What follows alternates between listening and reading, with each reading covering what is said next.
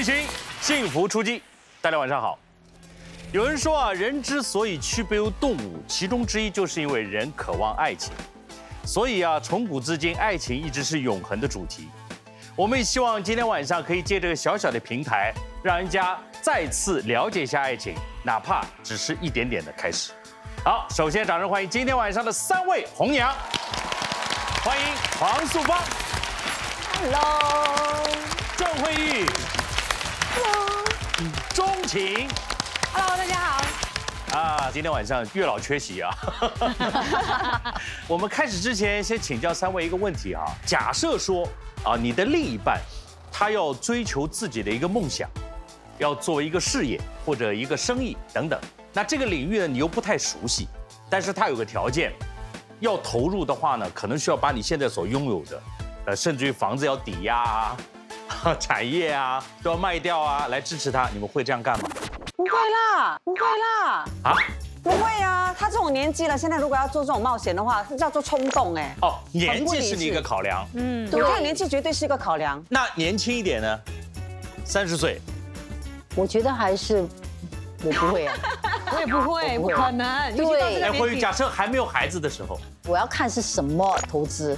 那比如这个投资你不太懂，那你懂吗？比如说他要养鱼，他要开渔场，这样我是不会的。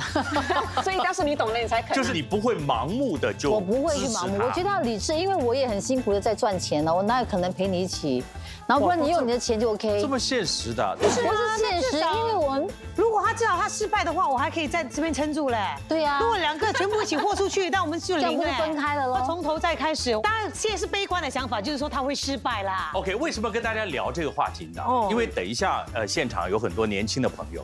你们觉得如果问他们聊这个问题，他们会什么答案？不晓得，可能有勇敢是的，女人怎么不要？他们都有勇敢去试的，因为他们不理性。所以我们现在先留一个问号在这里，等一下有机会跟现场另外一个年龄层的朋友聊一聊，看他们还没有经历的这个之前会有什么样的答案。搞不好他们一定说我一定支持，什么都给。是，应该是。好，我们掌声欢迎今天晚上3位有缘人。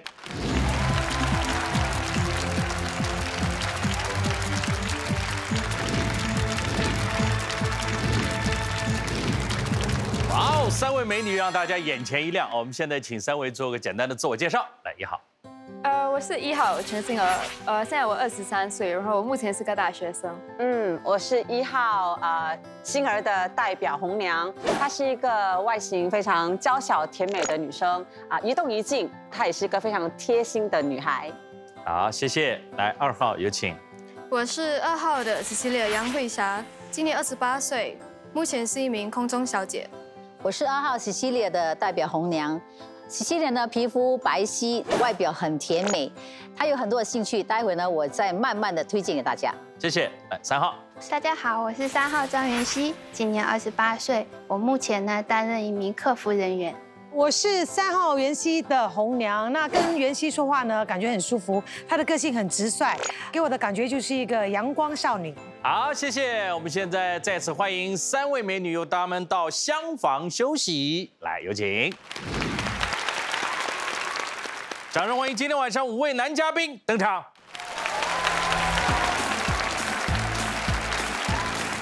我是来自马来西亚的 Jack 熊杰豪，目前是一名销售人员。这男生蛮可爱的，很有自信。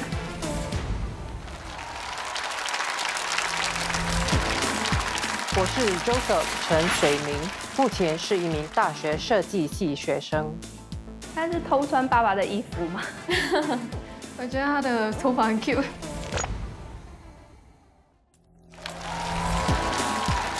我是 Amos 饶新豪，我的个性幽默风趣，目前是一名活动主持人。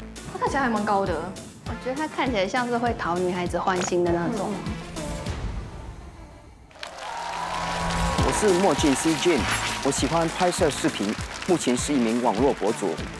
还蛮酷的，看起来有点坏坏的。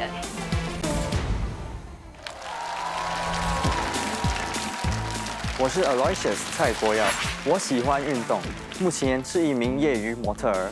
他看起来很整齐，我觉得他笑容还蛮灿烂的。好，再次掌声欢迎5位男嘉宾，来自不同的这个领域啊，不一样的特点。我们现在请3位红娘可以问问题了。好，我想问一下5位男士，初次看到女生朋友的时候，第一次认识，会去注意她的身体的哪一个部位，然后为什么？当然是五官，因为第一印象对我来说非常重要。五官在哪里？就整体看起来顺眼的话就 OK。什么样不顺眼的？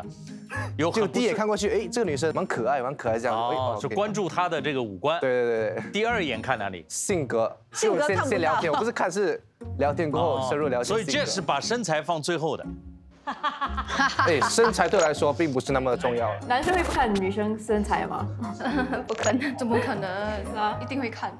那我呢？我比较会注重头发吧，因为我有些女生朋友，她们会跟我讲说，她们1天没有洗头，2天没有洗头，然后我会闻她们头发，会闻出那个有没有洗头的味道，油味。哦，对，他都已经告诉你2天没洗头，你还去闻？我以为你喜欢闻那种没洗过的。就要看她们有没有卫生。有味道吗？要闻，还蛮香的。如果是我的话，第一个会看的就是眼睛，因为我觉得我喜欢大眼睛的女生。然后第二呢，也就是为了了解她，看她有没有自信心啊，还是什么之类。我觉得从眼神可以看得出很多东西。那如果他也喜欢你的眼神，一看到你就拼命跟你放电这样，那你会吓到吗？如果他放电的话，就看住他就好。啊，放电的比较好，还是那种羞涩的那种不敢直视的？我觉得不敢看的会比较好一点，放电的比较怕人。来势汹汹是吗？来势汹汹，他有点害怕。我跟你讲，可能男生说是这样说，最后他还是被放电的把虏获了哈。被电到了。可能我现在说当场发生的时候，可能会喜欢放电的。哎，你很诚实。我第一眼看的是眉毛。我也是看眉毛。那你会选择他吗？哦，他的眉毛还不错啊。因为我认为女生现在都很注重画眉毛，然后她如何把她的眉毛画出来，就代表她的性格是如何。有些人比较喜欢尖的眉毛，因为尖的眉毛给她的印象就比较高贵的感觉。然后有些人就比较喜欢那种比较直的眉毛，给我就比较一个温柔、比较容易可以跟他接触的人的感觉。总而言之，不喜欢那种完全没修过的哈。对。如果是我的话，我会先看鼻子，他的鼻子不错，很高。我第一个会看的是脚，细还是粗，还有腿，就是腿啦。腿，脚细还是粗？腿，小腿，小腿大腿，腿。啊，完了，我腿完了，粗。腿，我觉得女生腿很重要。就整只吧，就大腿、小腿，整条腿。我天啊！以为我们是猪吗？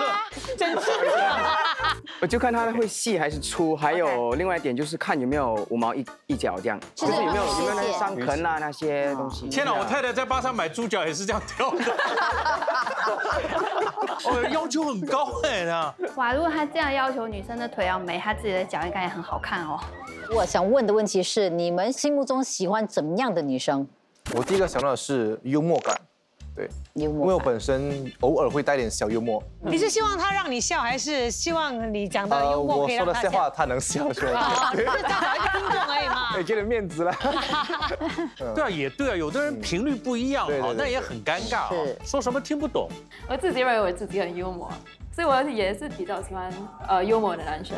我还可以，可是我不喜欢幽默过头。就你知道，有些男生他会自认为幽默，他会开一些不得体的笑话，那种就不行。最重要，他不可以太内向，也不可以太外向，就刚刚好。哦。我会比较喜欢那种比较温柔、淑贤一点的女生，可以 hold 住她的情绪的。他是喜欢贤妻良母那一类的吗？就比较可能不会那么的情绪化，我觉得。我喜欢可爱爱家的那种，对。呀，可是我不可爱啦，我是美丽啦，我不是可爱，我是美丽。那我问你，是不是可以理解说事业心很强的你不喜欢，对吗？不喜欢，就比较可以在家顾家帮我照顾孩子那种，还是打理家里。没有了。呀，taken。Hello， Yes。那我是比较喜欢独立的女生，因为我们之间都有自己自由的时间，然后就不需要时时刻刻都依靠另一方。比较独立的。钟情，你们喜欢追女生还是喜欢被女生追？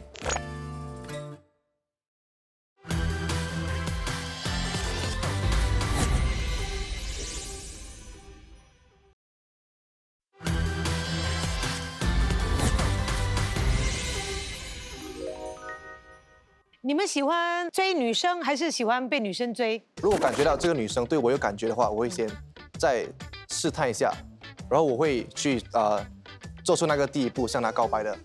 可是我不会让女生先告白，因为我感觉不对啊，感觉在看韩剧一样。对，只要我对你有兴趣，我要永远掌握主动。我不介意啊，当然会觉得很爽。会吗？会。你看每个人反应不一样，他觉得呀，被追也 OK 呀，自我感觉良好啊。对对。我还是比较希望是男生追我我也是，就是我就算喜欢一个男生，可是我会默默的，就是会制造那种巧遇呀，会出现在他眼前，可是我绝对不会跟他告白。对，如果女生来追我的话，我觉得太容易了，我不要这样。我觉得是这样的，真的。我就在 Amos 跟 Joseph 的中间，如果我喜欢他的话，他跟我主动，我觉得 OK。可是如果他太主动，我不喜欢他的话，我觉得不好意思，有点恐怖。但是你们知道吗？在男生女追男当中，会有一种情况，会因为对方的表白而喜欢上对方。是有时候就是告白之后，他们才开始注意到他。对，有很多男生，他们其实就是女孩子倒追他，对他很好，他会觉得可以跟他在一起这样。那我是不建议，因为现在时代真的有不一样，就有女性朋友告诉我。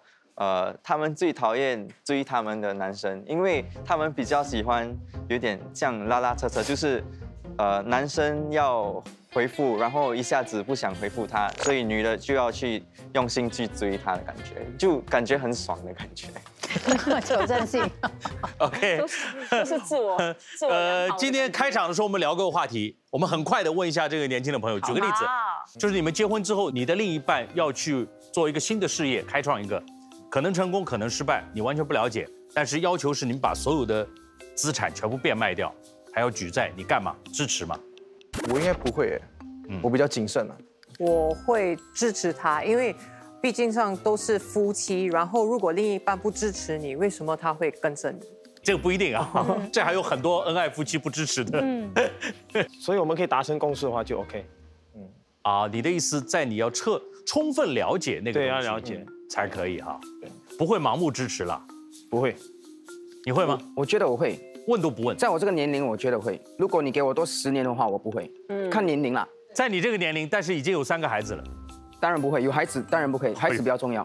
那我是比较不一样，其实我会去支持他，因为我个人也是有这个想法。假如说我自己也是要去创业，我也希望我的另一半会支持我走这条路，因为人生短短嘛，如果他真的想做一份特别的工作，那就让他去做，他开心你也开心。35岁3个孩子，可以啊。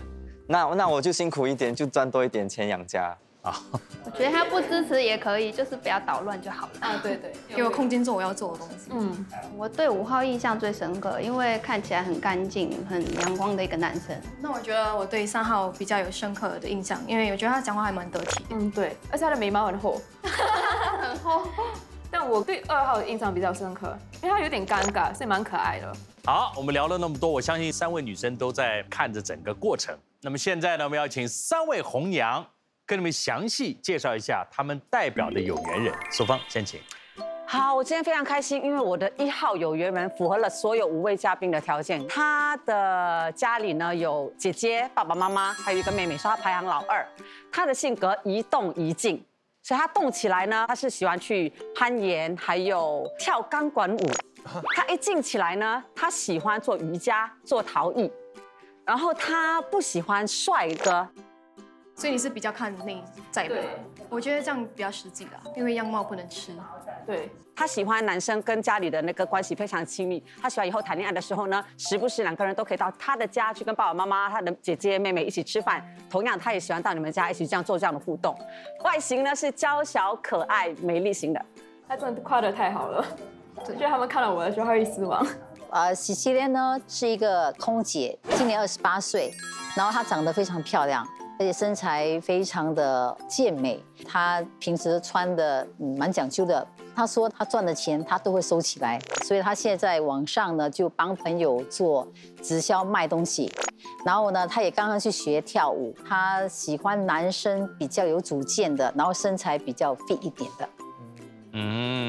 有要求啊。好，来钟情，我是编号3袁熙的红娘，袁熙呢，她目前是在电讯公司当客户服务人员，她10岁的时候就来新加坡念书了，所以生活上呢，她是蛮独立的，跟她聊天嘛，就觉得她说话的时候蛮直率的，而且爱开玩笑，很开心，给人的感觉很舒服，很温暖，但是她有一点傻乎乎的，所以她的朋友都叫她傻白甜，之前她有交过男朋友，但是几个月就断了，那个经验也告诉她，交男朋友外表是其次，最重要的就是对方要诚恳，我挺喜欢这个女生的，我也希望你们可以留住她，因为说不定等一下你们看到她会一见钟情。好，谢谢3位。好，现在我们让我们男嘉宾心里稍微慢慢消化一下，刚才听到的资讯还挺多的啊。在消化的同时呢，给你们分别看一下3位女生的形象或者一个大概的样子。我不想看。来看第一位，欣儿。哎，哇，这是影像哦，还不是固定的照片。攀岩。哦，钢管舞，哦，简直是才艺展示啊！哇，这个我应该会打蛮高分的。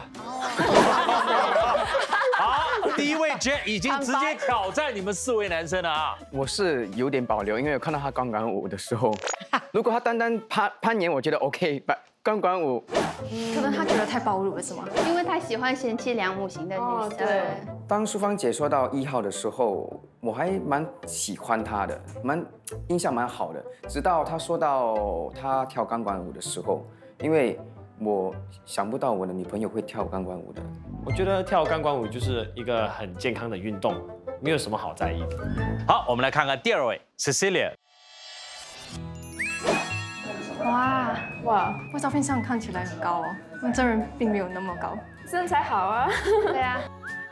他喜欢旅游，就我觉得他兴趣跟我兴趣蛮相似的。我也是很喜欢出国旅游拍照，然后我看了他照片的 edit， 还有拍照的那个 angle 都跟我蛮相似。那他喜欢拍照，以后可以跟他一起去拍照啊，一起去旅游，可以帮我拍美美的照片。挺喜欢的，因为我觉得就是可能去了很多地方，心里可能会比较平静一些。可能现在要找的就是个比较安定稳定的感觉。大家注意啊，他已经用了"挺喜欢"3个字了哈。好，冷静。我很喜欢。哦，很喜欢。因为说真的，我很喜欢拍照，我很自恋的，所以我看到他拍照的那些方式。Joseph， 对不起，我很喜欢。我呢，我看了穿着方面当然是过了，因为我喜欢懂得怎样打扮，然后穿得美美的女生。因为他自己是模特嘛。对啊。好了，我们来看看袁熙，他呈现的自己，弹古筝。哎，这个好可爱。他们应该没有很喜欢吧？你看，一个人可以很多变，你不觉得？如果不说，你以为是2个人。对。啊，我个人是觉得，对音乐有兴趣的女生，其实是有很多故事可以分享的。我觉得还好，看她的舞蹈，她是用 ×2 speed 吧。如果是舞蹈员，我觉得要用真正的实力吧。我好像是来这里选舞蹈团的人，要求好严哦。他为了体现他的性格，因为每个女生都可以做得这么可爱的。要不然钟情哪里有饭吃？好，介绍了他们3位，也看过了他们的大概的一些影像。5位男生现在请打分了。紧张。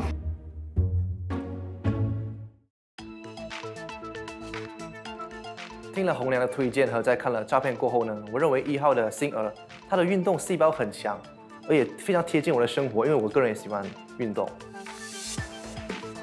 2号的西西里尔，我觉得他很喜欢旅游，因为他全部照片都很美。觉得他是一个很有自己想法的一个人。3号很多天分，能弹古筝又会跳舞，就比较活泼可爱型。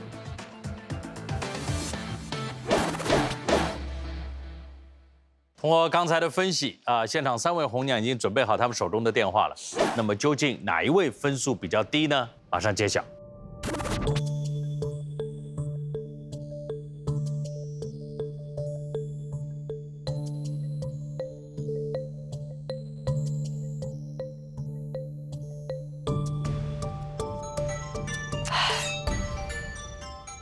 电话响。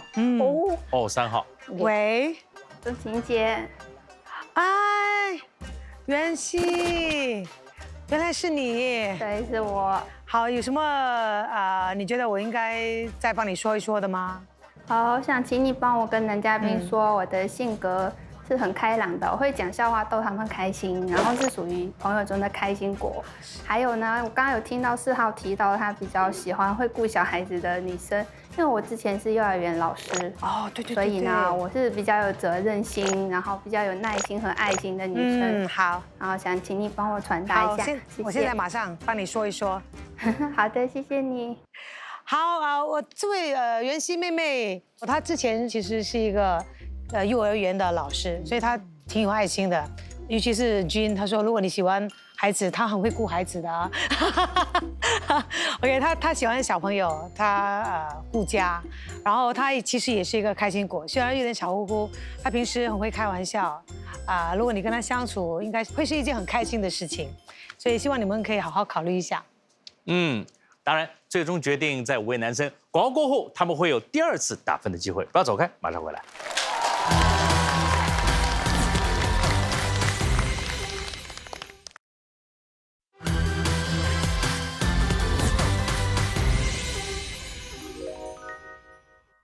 众里寻幸福出击，欢迎回到节目现场。那么广告之前呢，5位男生已经打分，暂时是袁熙的分数比较低。我现在呢，让你们现场做一个交流，看看刚才打低分的男生会不会修改一下他们的分数呢？好，我们3位有缘人已经来到现场了，我们请他们分别给大家打个招呼。来，1号先请。大家好，我是星儿，我今年23岁，然后我是一个比较随和、性格比较有幽默感的女生，我是很独立的，而且有主见的人。对，谢谢。好，谢谢。来，几位男生交流一下。嗨，你好，1号女嘉宾，我是1号的 J。我想问你的问题是，你会和前任还有联系吗？我认为我本身我尽量不会联系吧。因为就有点尴尬。星儿，你跟前任为什么分开啊？就可能性格太不一样了吧。好像如果有问题的话，我喜欢直话直说这样子。但他不会。然后他就会。好像冷战这样子，不要跟我说他有什么问题这样子。他不喜欢冷暴力，喜欢直话直说，不要绕圈子不要太费心思嗨，你好，我是4号的 Jin。你在闷的时候，你做过最荒唐的事情是什么？我跟我朋友有一天就没有事做，我们就拜我的时候订了2张票去巴丹。拜一回来，就是想走就走的旅行对。所以如果我是你男朋友的话，我跟你说，明天我们就去泰国了吧？你会去吗？去啊。OK， 很好。我做过最疯狂的就是2个小时内，我决定我要去泰国，我直接买票就飞了，跟我朋友。所以他跟我讲他去巴丹，这种 impromptu 东西我很喜欢。没有谁会不去吧？对啊，去啊。不能马上去，有工作啊。这一点都不浪漫，不是不浪漫，不解风情，责任感啊，当然，那个制造浪漫男的你也要醒目一点啊。如果他的工作像我们这种工作，你就别买了，这种多余浪费钱。是。好，我们现在请第2位Cecilia 打个招呼啊。大家好，我是2号 Cecilia 杨慧霞，我喜欢挑战新生物，也讲究有素质生活的一个女生。好，来。嗨，2号Cecilia，你好，我是5号的 Aloysius。你会不会在意男生出门之前花一点时间打扮？我觉得这样很好啊，会照顾自己的样貌的男生，懂得怎么 present himself，所以我觉得是一个很好的素质。然后我不会介意打扮的时间长，因为我的打扮时间也是很长。可以一起打扮。千万不要跟他们做朋友。Hello， 我是2号的 Joseph。那我想问你呢，就是你会不会介意男生迟到？迟到多久先？对。可能迟到1-2个小时吧。滚！那不是迟到吧？那是不到吧？你会不介意吗？我问你，正常吗？如果是我的话，我每次迟到1-2个小时，所以就……难怪你还单身呢。为什么？天哪！那你为什么要约人家？不在这当中，你是不是一直在有发信息，对不对？对，就一直发讯息。OK， 那原因是我今天该穿什么？今天该穿哪一件还是什么？哦天哪！所以你迟到的原因是因为你在打扮吗？啊，对。那你为什么要约3点，然后你5点才来？你为什么不要直接约5点呢？我每次都是约晚上，可是如果朋友约早上的话，我真的是睡不醒。你没有懂这种问题，你应该自己解决这个问题啊！你约人家3点，那你12点开始选衣服啊？对呀。我们现在不要Cecilia回答，我们大家都不能容忍你这样的行为。你早上上班怎么办？现在有改变，看你没有改变了，你每一集你都可以来了。找不到人，没有人要。对你每一集都上这节目了。希望了。这个话题我们这样问Cecilia，你能够容忍的男生迟到时间是多长？在半个小时之内还可以接受。哦，那已经很大方了。我对迟到2到3个小时的男生，会觉得他们没有时间观念，因为我觉得他们必须也尊重对方的时间。嗨，Cecilia你好，我是3号的 Amos， 想问2个问题，就第一个，你是个很有主见的女生吗？是我很有主见，好像如果你要做某些事情，可能你跟朋友还是家人商量了，然后他们有他们的意见，然后我觉得你可以去参考，但终究还是自己要做出自己要的东西。可不可以理解，在你有男朋友的情况下，你也不会太过于依赖对方？不会，因为我蛮独立的。然后第二个就是，如果我有一个很要好的女性朋友的话，你会在意吗？我不会，因为我自己也有男性的好朋友。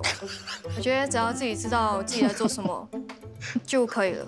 当Cecilia说她不介意男朋友有异性好友的时候，因为我心里是挺开心的，因为我觉得她这个人挺大方。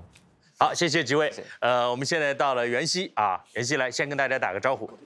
大家好，我是一个活泼开朗的女生，我比较随遇而安，但是呢，面对新的挑战，我也不会畏惧。我虽然看起来大大咧咧的，但是呢，其实我初中有戏，因为毕竟以前做过幼儿园老师嘛。然后我是比较热心、比较有耐心的性格。谢谢。你好，3号的女嘉宾，我是1号的 Jack。我想问你的问题是什么类型的男生会更吸引你？我比较喜欢诚实一点，然后脚踏实地的男生。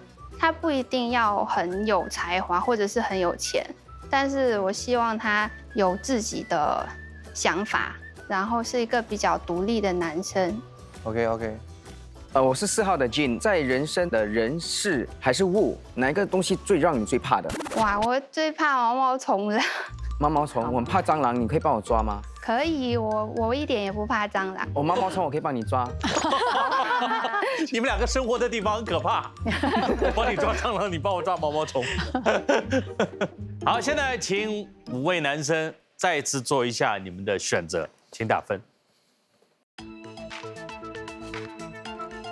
心情很忐忑，因为第一次分数比较低嘛，不知道他们会不会稍微给我高一点分。我不知道他们会不会继续让我留在台上，然后跟他们多切磋和交流。我心情超紧张的，所以我一直在做心理准备，我被淘汰后应该说些什么。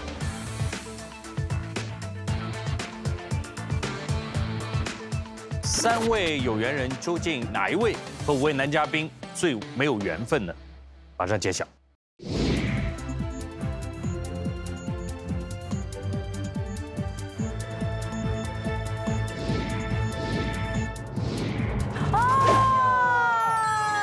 我猜得到哎。Bro， 1号星儿被淘汰的时候，我感觉到非常的可惜，因为他转过来的时候呢，他完全就是我喜欢的类型。看吧，嘴巴开那么大，有变化哈。他就是我喜欢的那款，小小只，可爱，他就笑笑很 bubbly 这样，我很喜欢。你会吃惊吗？其实不会。为什么你不会吃惊呢？可能缘分在台下吧。缘分在台下哈。那刚才你一直在后台也在关注这5位男嘉宾，那哪一位你觉得蛮有好感的？可能2号吧。2号，他迟到2个钟的哈，但是但是现在在改，现在改。我其实觉得星儿的缘分可能是在台上的，可是他的问题在于他很不善于表达自己啊，对。所以当嘉宾们问问题的时候，他很难把他的想法说出来，所以这一点可能就让他们误解了他其实是蛮适合你们的。没关系，还是可以做朋友的。所以而且也就是说，如果有意思的话，台下可以比较花时间去了解跟沟通，好不好？好，再次谢谢你，祝福你，谢谢。谢谢。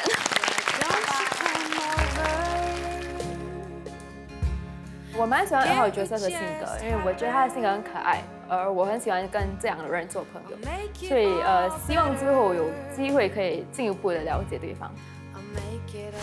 好，目前舞台上剩下2位有缘人，广告过后呢，马上他们直接见面，稍见。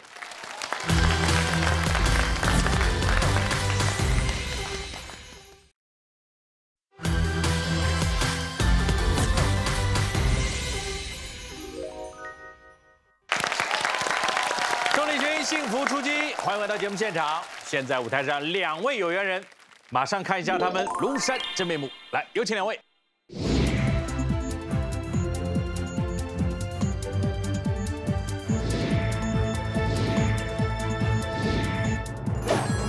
欢迎2位，来，请就位哈。那么这个部分呢，也是要通过一些小小的方法哈，让彼此增进你们的相互了解。我们先出一道趣味题，大家一起来玩一玩，好不好？来，请看题。题目是这样的啊，你是怎么拿手机聊天打字的？有这4种方式 ：A、B B 等于是多一只手 hold 住的啊 ；C 2个手指的，然后 D 用食指不是拇指的。我们问2位女生 ，Cecilia， 我是用 C。C 对，我也是 C， 也是 C。几位有什么变化吗？有用 C？ 我是 A 啦，我是拿出来直接就打了。你就说我是 C，A 吧。君 A， 我也是 C 耶。有没有 B 和 D 3位？我是 B。你是 B 啊，一定要 hold 住一个打，然后用拇指。这位老花看不见吗？我是 D 耶。你是 D 啊，就是用食指。因为我用写的，所以一定要用这个。哦，哎，你看这不一样，写的多啊。钟情 A 或者 C。这个看看啊，这样的一种下意识形成的习惯跟性格有没有一些关系？我们看一下所谓的答案。这个 A 用单手大拇指滑手机，表示非常有自信，充满冒险精神。好 A。B 是素芳啊，有智慧有智慧，做事设想周到，有耐心。周到跟耐心是有啦哈。没有，我没有说。前面可以删除吗？不是，那个是你们不会欣赏的智慧。不是，因为你看周到跟耐心都没有引号，只有智慧上面放了个引号。那个我们帮你那个滚。他是强调有智慧，有智慧。OK， 我们来看看 C 啊，代表你对速度的渴望，做事有效率。哇，很有压力耶！就这样打得比较快是吧？对。确实是哎。好，来我们看看 D。你的 D 啊 ？D 是慧玉一个人选 D 啊，代表你有创造力，努力尝试去实现目标。有，是，有点意思啊。接下来呢，我觉得我们通过第3方，让一位心理分析达人跟5位男嘉宾聊一聊他眼中的2位有缘人，好吗？我们掌声有请怡姐。亮哥你好，你好，大家好。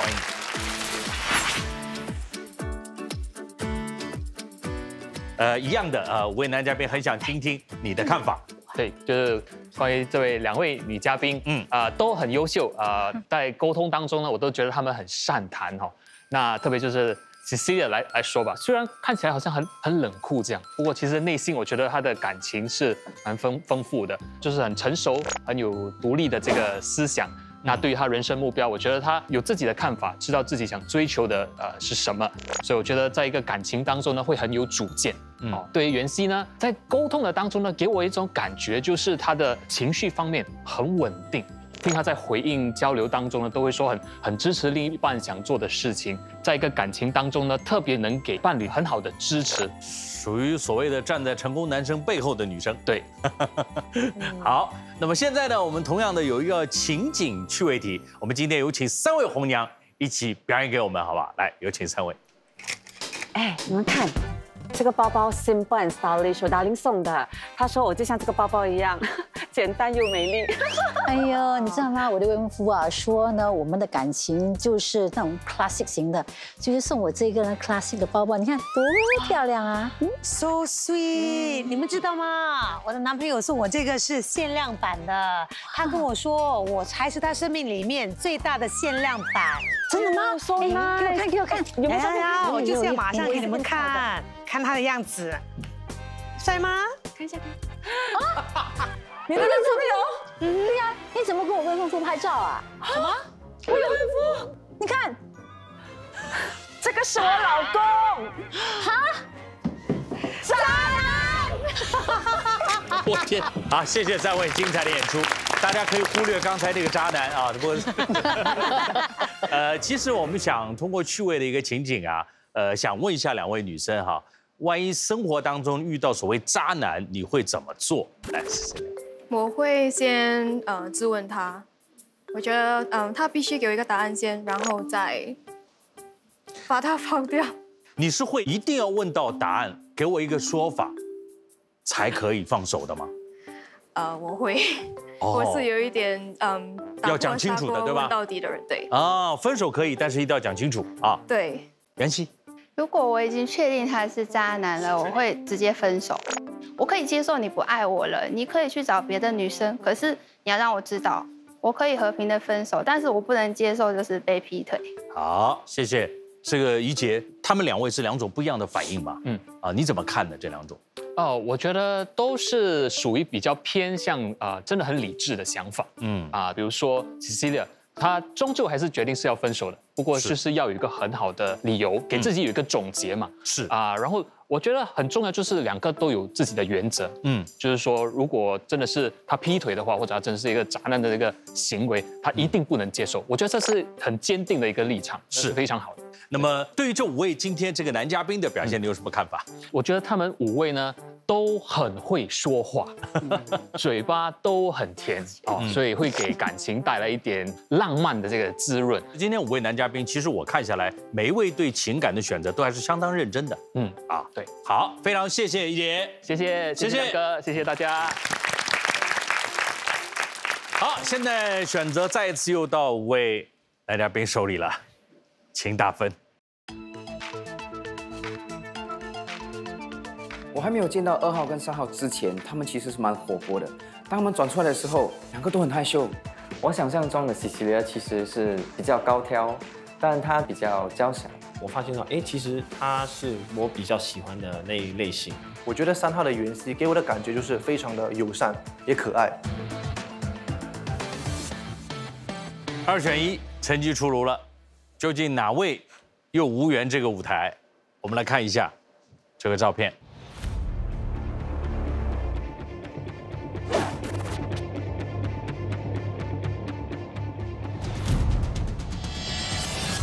袁熙来。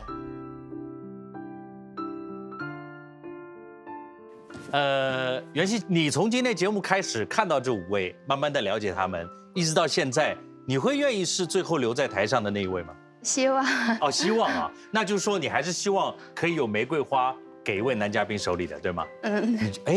你觉得他会是哪一位呢？应该是4号吧。4号，你看他的眼神好像基本上没有离开过你哈。我们问一下钟情有什么话说？我觉得很多女生都一直在寻寻觅觅，希望找到一个心仪的男生，但是我觉得最重要还是让自己活得美丽。然后一定会找到一个对的男人来追求你。他性格非常可爱、真实哈，祝福你，谢谢你，谢谢，谢谢。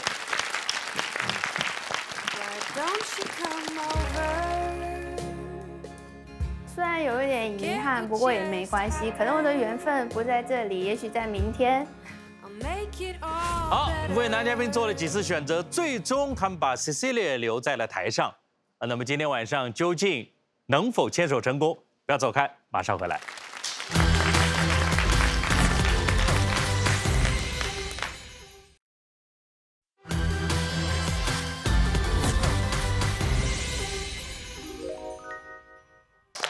恭喜你欢迎回来。首先恭喜 Cecilia 5位男生最终高分啊，选择你留在舞台上。那么现在呢，给你个机会，你可以问问题，了解一下他们啊。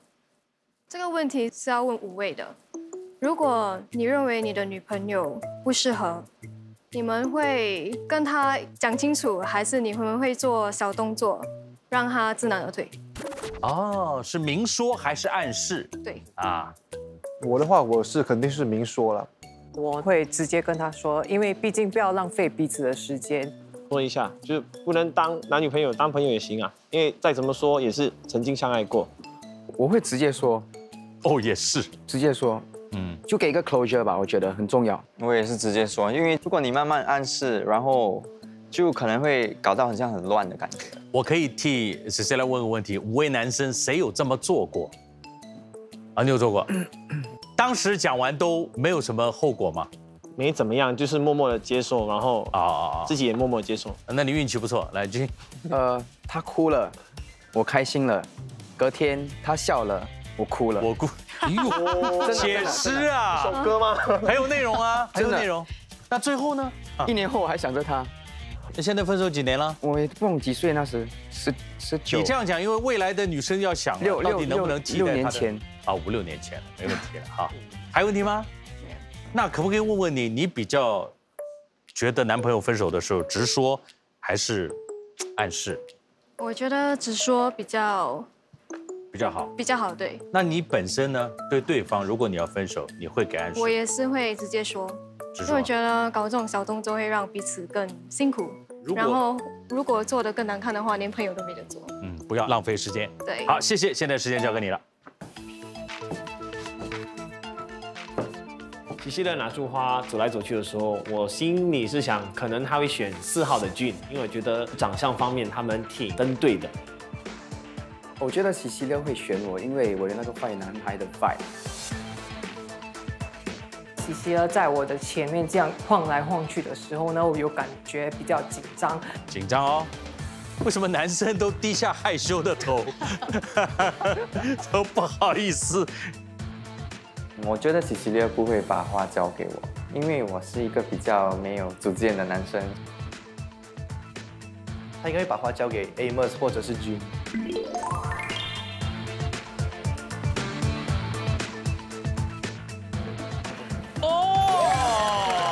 来提到舞台中央3号，来。当西西的把花交给我的时候，我其实是很惊讶的，然后不知所措。Amos， 我觉得你说话得体，也很成熟稳重。然后刚才与你深一步的了解，也觉得你的想法跟我的很像。如果你认为你的女朋友不适合，你们会跟她讲清楚，还是你们会做小动作，让她知难而退？我明说一下，就是不能当男女朋友，当朋友也行啊。觉得你人品不错，那你觉得我怎样？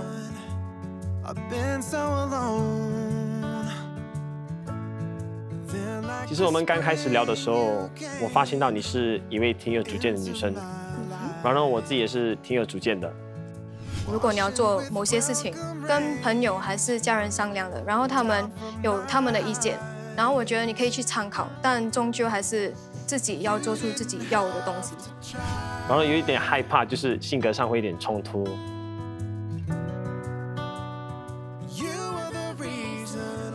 可是当你转身过后呢，我发现到，你的外形是挺甜美的，然后我也挺喜欢，也发现到不要以第一次的那个谈论，然后作为一个结论，这样。所以我就是觉得我们可以更深入的了解彼此，然后我愿意接受这朵玫瑰花。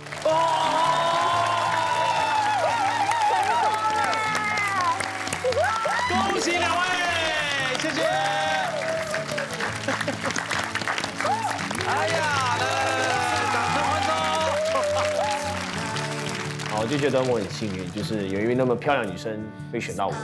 我也很开心你能让我有一个机会能进一步的了解你。可能接下来就是我们可以再次的再去约去吃顿晚餐，再更深入的了解彼此。好啊，那我很期待哦。哇！呀，真的是非常的开心。还是一句老话，这个人与人之间相遇、相知、相识都是要靠缘分。那缘分到了，幸福的爱情也就降临了。好，再次谢谢所有的男嘉宾，谢谢3位红娘。今天呢是我们众里寻一这一系列的最后一集，再次感谢所有台前幕后的工作人员，谢谢所有电视机前的观众朋友。众里寻一，有缘再会。稍后请锁定Yes933的夜夜不打烊，听嘉宾们分享更多故事。欢迎今天晚上的月老红娘。你们平均每个月开销是多少？很重要。欢迎今天晚上的嘉宾闪亮登场。你们对姐弟恋的看法怎么样啊？我怕会有代沟。代沟。好，我们掌声欢迎今天晚上3位有缘人。长相对我来说挺重要的。因为传宗接代嘛，然后如果你生了孩子，长相就靠你跟你老婆了，对不对？你愿意煮爱心早餐，还有泡咖啡给我喝吗？我愿意，我愿意接受这朵玫瑰花，我愿意和你牵手。哇！恭喜2位，谢谢。